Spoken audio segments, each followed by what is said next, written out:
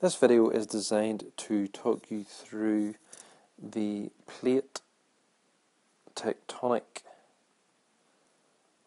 theory for your GCSE course. You can see here some of the terms that we need to know. We're going to deal with the first three: core, mantle, and crust. These are key for the structure of the Earth. The core is the innermost layer of the Earth.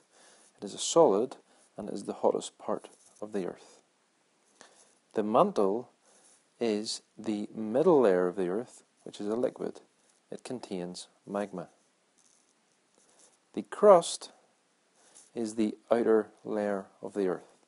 It is divided into large sections, which are called plates.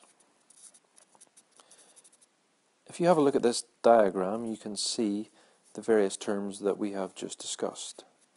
The innermost layer of the Earth is divided into two here, called the outer and inner core.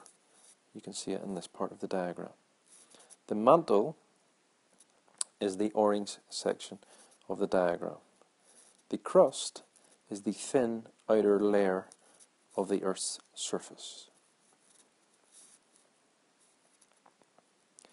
Plates are large sections of the Earth's crust. So, the crust is the outer layer of the Earth's surface, and the outer layer of the Earth's surface is therefore divided into large sections, which are called plates. This diagram shows some of the main plates.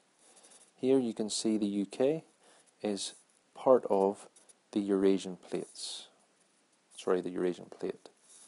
This black line represents the plate boundary between the Eurasian plate and the North American plate. Other main plates include the African plate, the South American plate, and the Pacific plate. Convection currents are movements of magma in the mantle driven by heat from the core, and this causes plate movement. The convection currents occur in the mantle, in this area here, and they cause the plates, or the crust, to move. This diagram represents convection currents. Convection currents are driven by the heat from the core. The heat from the core causes the mantle next to it to warm up and rise, so it will typically move in this fashion. At this point, the mantle is further away from the heat source. It therefore cools. It spreads out and then sinks back down, which forms up our convection currents.